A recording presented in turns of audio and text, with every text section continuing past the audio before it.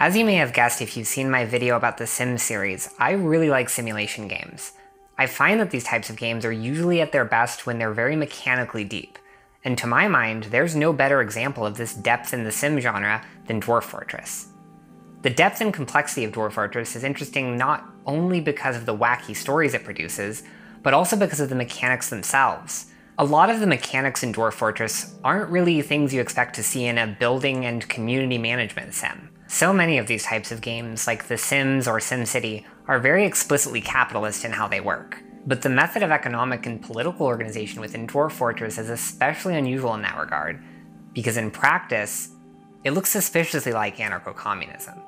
Now, if you're even casually familiar with Dwarf Fortress, you've probably seen it in its natural state, looking like this.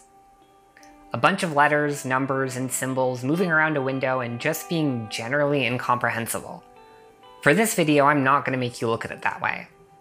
Over the past several years, the community have created numerous visualizers and tilesets that make it much easier for players and non-players alike to wrap their head around what's actually happening in the game.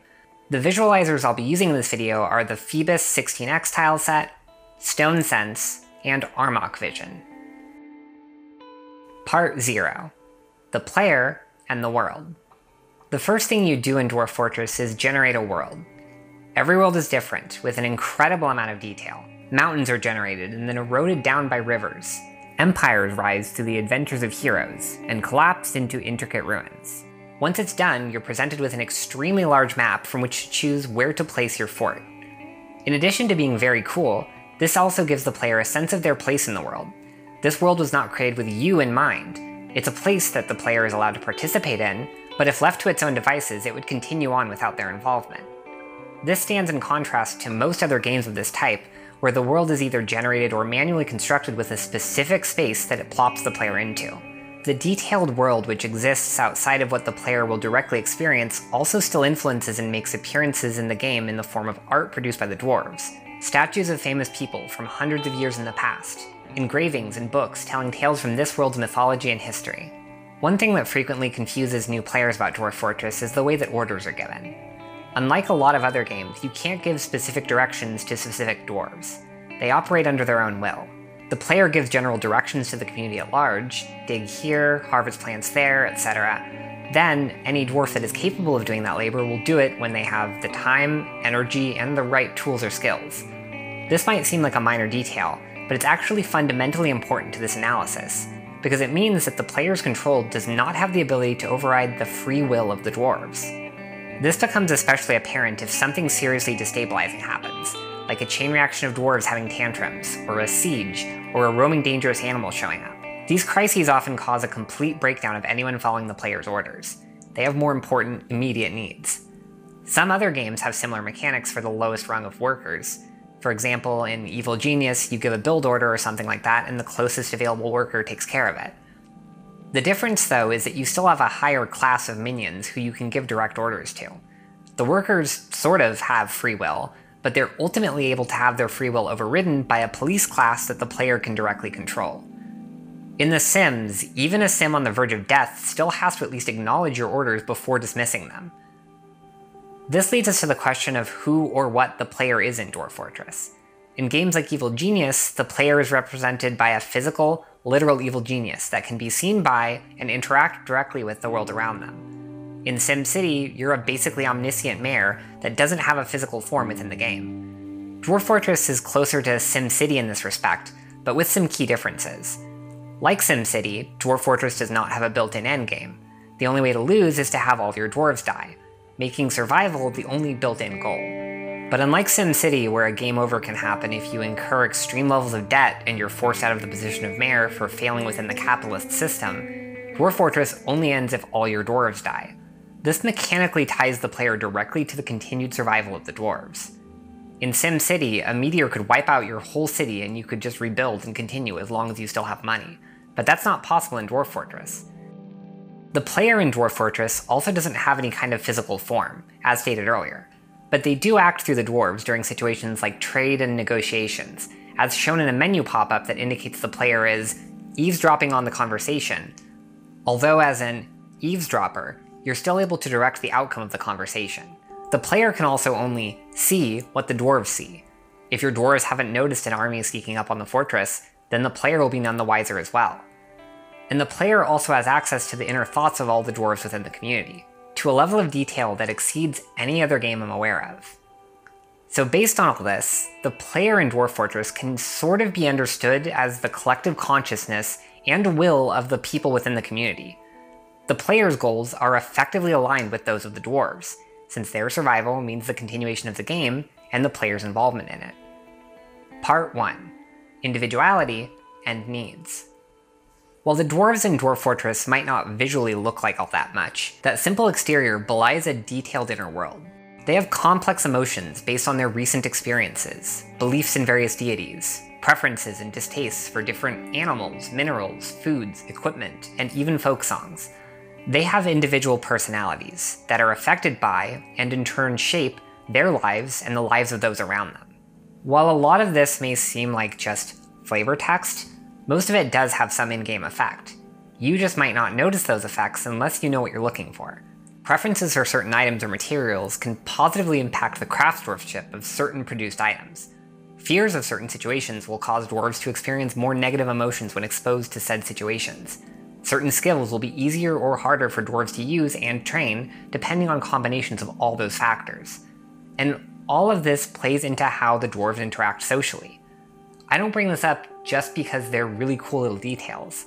All of these details help to humanize the dwarves, to make them more than just mindless cogs in your fortress machine. A lot of this personal detail can be lost in the flurry of activity of organizing a fort, but the fact that at any moment you can zoom in on one of the dwarves and get a detailed description of their mood, their relationships with other dwarves, their beliefs, their personality, and their goals in life serves to ground the player's experience in the individual personhood of the dwarves within this collective society. Although Dwarf Fortress is a game about building a community, it's also very much about the stories and experiences of the individuals that comprise that community.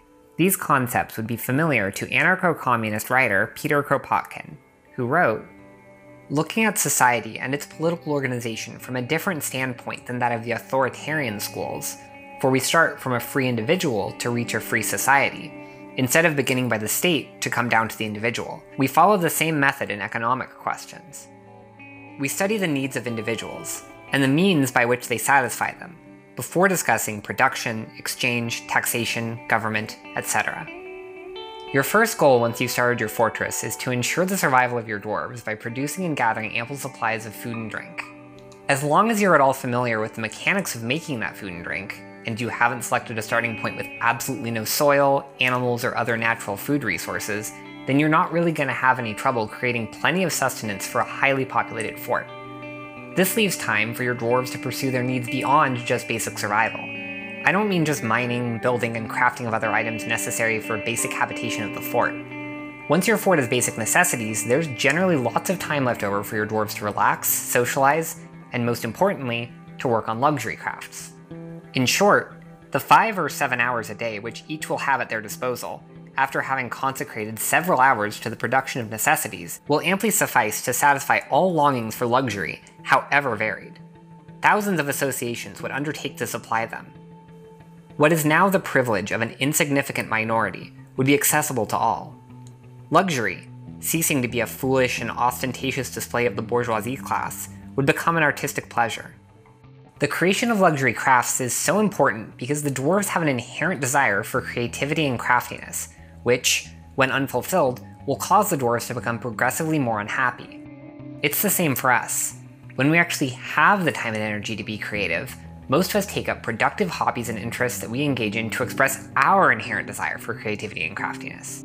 Interestingly, this isn't something that's usually modeled in games like these, especially not with the intense level of detail in Dwarf Fortress, where the desires and wishes of each dwarf informs what types of crafts they will be most pleased to engage in.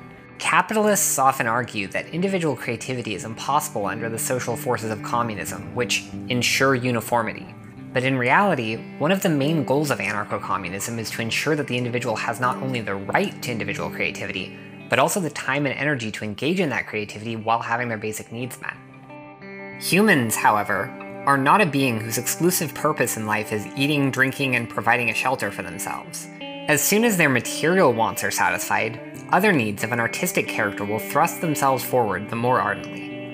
Aims of life vary with each and every individual, and the more society is civilized, the more will individuality be developed, and the more will desires be varied. The creation of luxury items and fortress improvements by the dwarves doesn't only contribute to their own individual happiness. Having your crafts dwarves make pieces of furniture, for example, helps the entire fort because dwarves receive happy thoughts when interacting with or looking at high-quality pieces of furniture.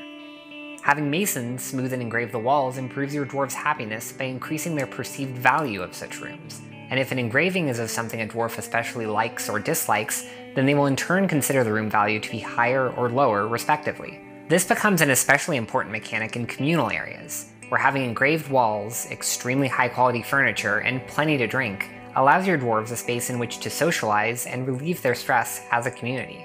For example, this dwarf, Oro, is engraving a wall in the fort meeting hall, giving him happy thoughts because he gets to practice a craft and be creative. The engraved wall then increases the happiness of every dwarf that uses the meeting hall, allowing them to relax and de-stress before they return to the work of providing necessary food and drink for the fortress, and therefore for Oro himself as well. This cycle explains the basic idea of communal cooperation, which is crucial to the functioning of an anarcho-communist community. People don't work because they want or need money, they work to help feed, clothe, and enrich the lives of their comrades.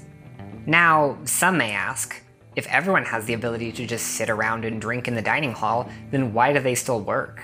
Essentially, the assumption is that no one will work and the system will collapse without the threat of starvation due to wages being withheld. But if you've been paying attention, the answer here is obvious. In anarcho-communism, starvation is a threat to the community, not just the individual. Therefore, the production of the most basic necessities is a motivator for the community as a whole, rather than it being atomized down to the individual wage slave. This same motivation is also then carried over to the player as the representative of the dwarves' collective will. Survival in Dwarf Fortress isn't just making sure there's enough food, though. Because Dwarf Fortress is a fantasy game, there are enemies and monsters that will attack your fortress. In order to survive, you'll need to form a defensive militia made up of your citizens. These militia members will be pulled away from their normal community-supporting duties during a time of threat, risking their lives to protect their comrades against aggression from monsters and kidnappers. The game doesn't actually force you to create a military, but having some kind of defensive strategy is mandatory for long-term survival. Even then, you still don't need to have some big standing army. Doing so would actually be an impediment to your community, as each soldier is a dwarf removed from the workforce. A dwarf with unique skills and things to contribute to those around them. The only justification for a big standing army would be if you were going to engage in raiding or invading your neighbors, and that's really only necessary if you want to rank up your nobles. But we'll talk about that later. Part 2. Public Policy. Since population growth in your fortress can be slow, immigration can really help to build your community.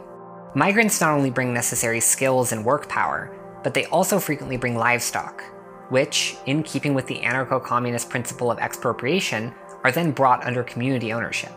These new immigrants are not treated any differently by the older community members, and it is in the player's best interest to keep them as well housed and provided for as their comrades.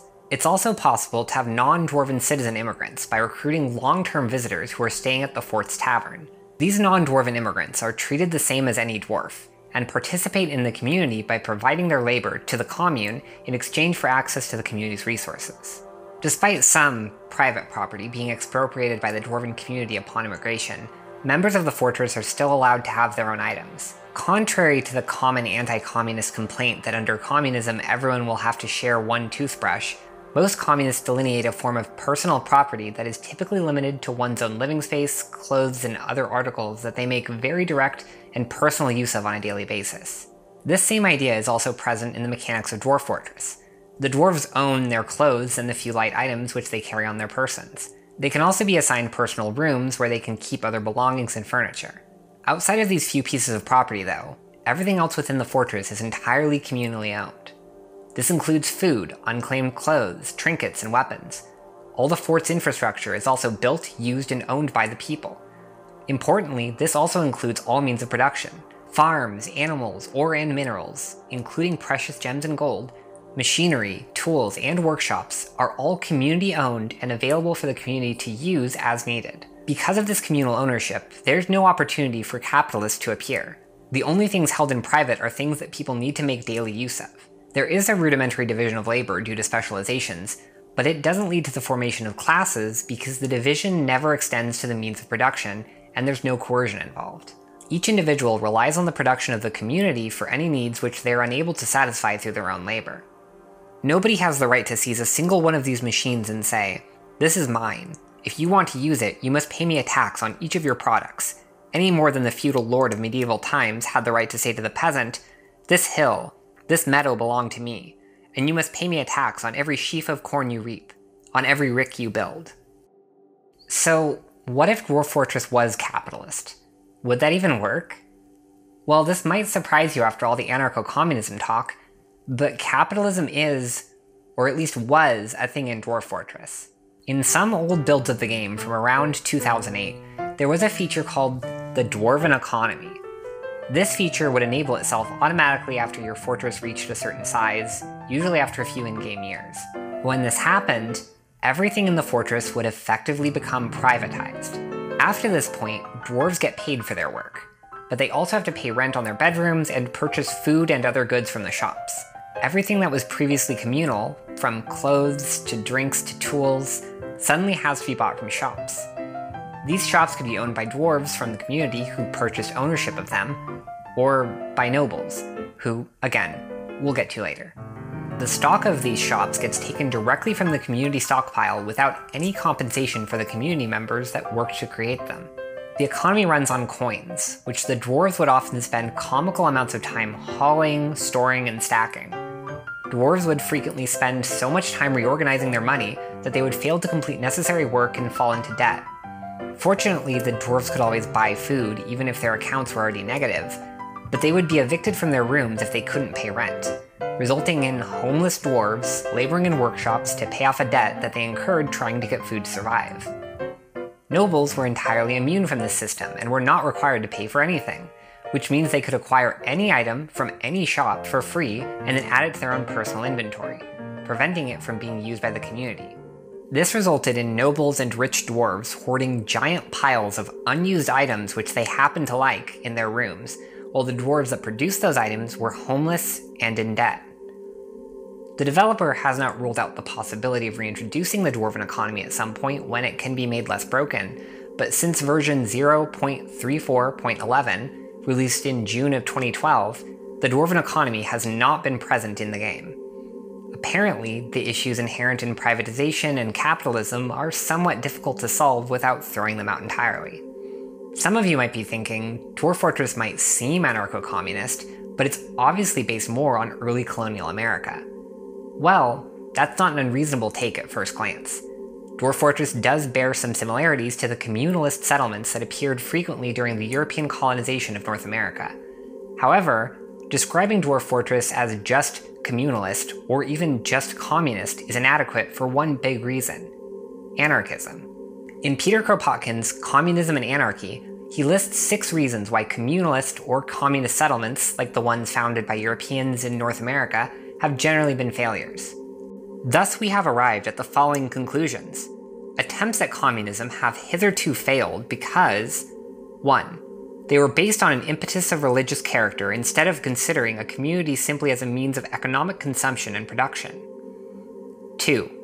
They isolated themselves from society. 3. They were imbued with an authoritarian spirit. 4. They were isolated instead of federated. 5. They required of their members so much labor as to leave them no leisure time. And 6. They were modeled on the form of the patriarchal family, instead of having for an aim the fullest possible emancipation of the individual. We can see that where real-life communities were identified as failing by Kropotkin, in most instances dwarven society succeeds. While the dwarves may be individually religious with patron deities selected from a randomly generated pantheon, they're not united by a single religious doctrine shared by the entire community. The dwarves aren't isolated, since they allow for immigration and trade with neighbors. The dwarves value time for leisure and artistic expression in balance with the necessary labors of survival. And as far as authoritarianism and patriarchy, dwarven society is largely organized in a flat fashion, very unlike the hierarchy and authoritarianism of the patriarchal family. The contrast between the communalist societies and that of Dwarf Fortress also express a change in the cultural view of the idea of utopia. Whereas before the 19th century, utopias are invariably stable and ahistorical, ideals out of time, they now become dynamic and bound to a long prior historical series. In time, we shall have utopia. The early utopia was usually restricted to an island or a similarly isolated environment, and there was a steady counterpoint between the tiny haven of happiness and the greater world outside. By the end of the 18th century, historical utopias can be confined to no narrower limits than that of the whole globe. Pre-revolutionary utopians are physically immobile. Later utopias, on the other hand, are continually building roads, railways, and canals, the great arteries of the unification of mankind. Part 3. The Mayor in the Tomb. So let's address the elephant in the room. I've talked about how dwarf fortresses are classless and non-hierarchical, but I've also said we'd talk about nobles eventually. And yes, it's true that nobles are a thing in Dwarf Fortress, but if we examine how these nobles work mechanically and in practice, we can see that their existence doesn't really negate my earlier points for a few reasons. First of all, these nobles don't really function as leaders, and the functions that they do have are basically optional. Unlike real monarchies or other hierarchically organized systems, the nobles in Dwarf Fortress don't hold much actual power. The main thing that they can do is restrict export or mandate production of certain goods, and the player is motivated to accomplish these tasks because not doing so is technically a crime. But this little computer dwarf can't punish you, a real person, for committing a video game crime, so how does that work? Well, we established earlier that the player represents the collective, so punishment for your crimes gets directed at the non-noble dwarves within the community. In the case of an export restriction, for example, the dwarf that moved the restricted item to the trade outpost is the one that gets in trouble for that action, which basically ends up just being some unlucky sucker in the wrong place at the wrong time. In the case of a production mandate that doesn't get met, a dwarf that had the necessary skills to have completed that production is accused of a crime, and if there were no dwarves with the appropriate skills, then a dwarf just gets picked at random. Both of these cases can very easily end up getting productive and essentially innocent members of dwarven society jailed, beaten, or even killed by the guards. And the higher ranked nobles that are accessible later on aren't any more helpful, they just make even more mandates. Also, the mandates and restrictions are based on the personal preferences of the dwarves in these elevated positions. They're the arbitrary desires of an individual being pushed onto the community at large without concern for the community's welfare. You never get a mandate to make everyone's rooms better or improve the fortress's food supply. It's always a restriction or a mandate on a random item based on the whim of the noble. It's almost like the powerful don't have our best interests in mind. So based on all that bad stuff, why would you want these guys around if all they do is make annoying demands and get your dwarves roughed up or killed by the police? Well, their only other real function is to provide an outlet for dwarves that are unhappy via the yelled at / cried on somebody in charge lately thought. Yes, basically the only positive thing that nobles do for your fortress is providing someone for your dwarves to ineffectually yell at when they're feeling unhappy. If that doesn't sound like something worth sacrificing the equity and sustainability of your community for, then you can opt out of having any nobles above the mandatory position of mayor. And while the mayor isn't optional, dwarven justice is. To quote user Lauarikirumo in a thread titled, "So how does dwarven justice work?" on the Dwarf Fortress forums. Basically, it doesn't. Eschew all forms of justice. Forever. And the interesting thing is, that's a totally valid way to play. The player is able to weigh the risks of hierarchy and police and decide that they just don't need them. Sure, sometimes some crimes will happen, but at least as far as I've seen, the punishments resulting from failed mandates tend to outweigh any justice you would get from the system. And because there's no statute of limitations on dwarven justice, all crimes ever committed will be punished immediately upon activation of your justice system. Meaning that if you don't opt into the dwarven justice system early on, you're increasingly disincentivized from ever enabling it, because it would trigger a reverse the purge scenario. Now to get back to the mayor. If you do choose to opt out of dwarven justice, there's still a minor consequence to ignoring the mayor's mandates and restrictions. The consequence is that the mayor will be unhappy, as they have no one to carry out their punishments upon their fellow dwarves. Mods? Mods? And if the mayor's orders are ignored for long enough without anyone to carry out punishments, and if enough dwarves yell at them to relieve their stress, they'll eventually get so fed up that they throw a tantrum or go into a foul mood, and possibly harm others in the community. Mechanically, Dwarf Fortress tells us that hierarchy is arbitrary, unfair, and unnecessary. Basically, the entire hierarchy and justice system in Dwarf Fortress exists just to carry out the unjust whims of those in positions of power. That's the most mechanically complete anarchist critique of the state and police that I've ever seen in a game. Because of their uselessness, the online Dwarf Fortress community tends to view nobles as snotty, good-for-nothing parasites. Players have devised numerous unfortunate accidents to either dispose of the nobles directly, or at least mitigate their ability to cause trouble. These include such creative methods as keeping them imprisoned in a solid gold cage above a lava pit, or letting them get bit by vampires so they can't die, then walling them up inside a tomb. Because the goal of Dwarf Fortress is essentially well-being for all, the nobles' mandates and justice are counter to both the player and the fortress's goals. We see clearly that when the needs of an individual are placed above the needs of the community, the result is community dysfunction and injustice. And so, as a reaction to the game's mechanical disdain for hierarchy, the players of Dwarf Fortress have come to the very anarchist conclusion that rulers are at best a useless impediment to a community of equals. Therefore, they intentionally reflatten the hierarchy when it attempts to assert itself over the community. Interestingly, while dwarven justice and even higher positions like Baron or King are optional, the mayor is not. A mayor automatically appears once your population reaches 50 dwarves. So let's look at this from a wider perspective. The dwarves in Dwarf Fortress are all migrants from other dwarven kingdoms throughout the world. We can assume that the positions of mayor, as well as all the other hierarchy stuff, are cultural ideas that they've brought with them to this new place, even though they practice anarchism by default until the fortress has grown enough. At that moment, when the mayor appears, it can be understood as a kind of reactionary revolution where an old power structure attempts to reintroduce itself into this young anarchist community.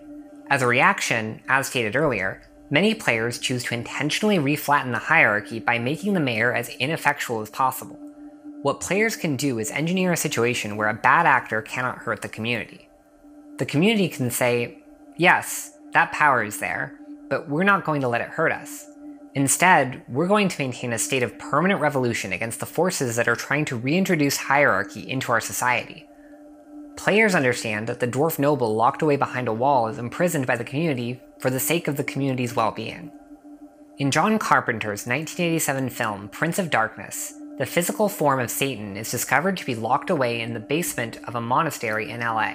As a team of researchers tries to understand the evil they've found, it begins to escape, possessing people and mind-controlling others as it tries to summon the anti-god into the world. The survivors, while battling this force of evil, are haunted by a shared dream.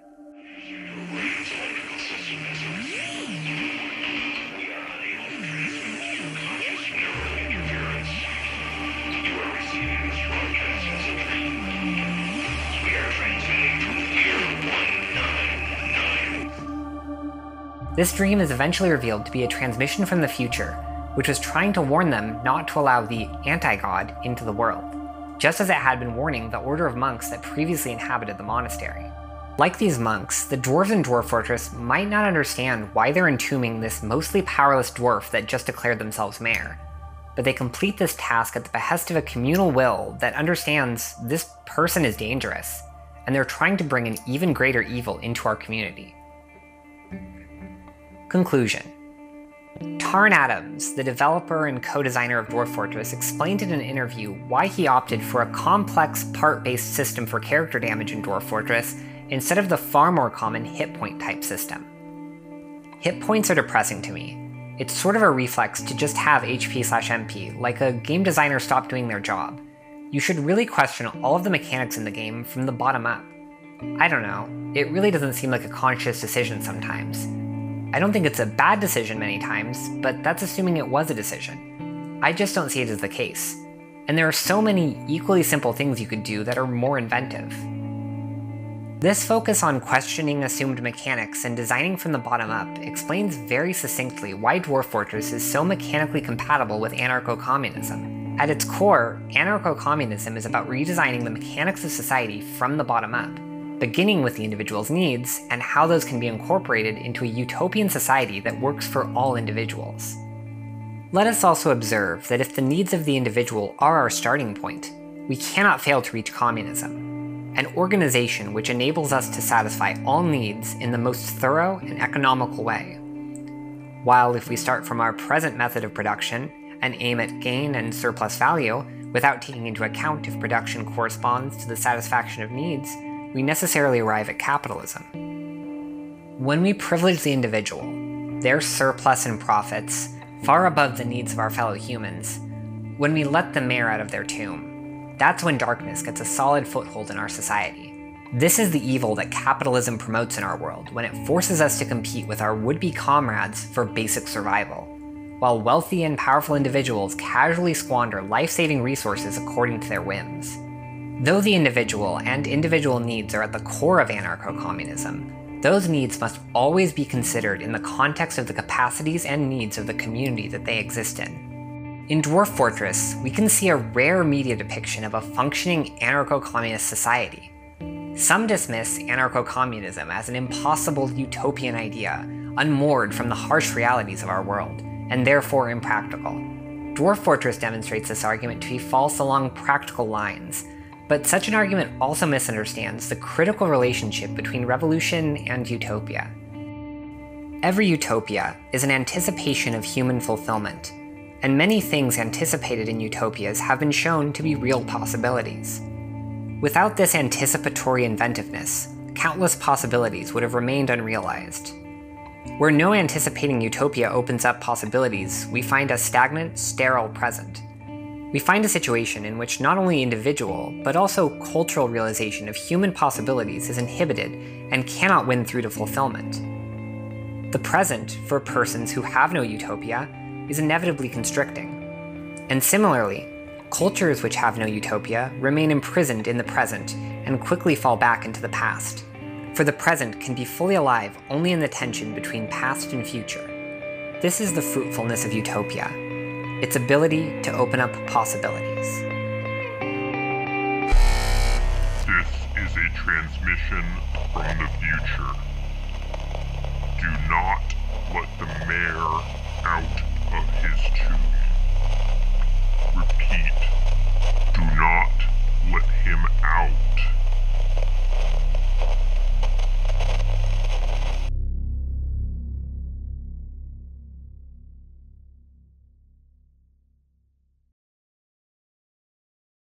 As you may have guessed if you've seen my video about the Sims series, I really like video games. I really like video games.